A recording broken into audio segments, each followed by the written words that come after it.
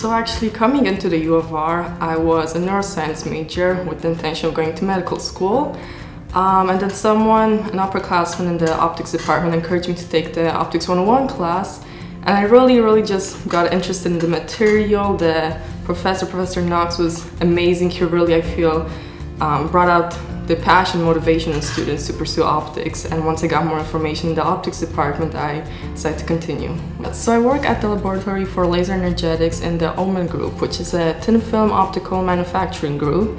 Currently I've been testing, let's say, reflexivity and transmission of debris shields or different optics systems. It's just really interesting, you know, it gets me motivated that I'm actually doing a part of something. I'm doing my research and I can also directly apply my coursework and the knowledge I gain from the courses in my research and activities there. So if you're interested in math or the science, or you know you want to do some technical field, I feel optics really gives you the opportunity to apply your strong foundation of math and really just see direct physical results.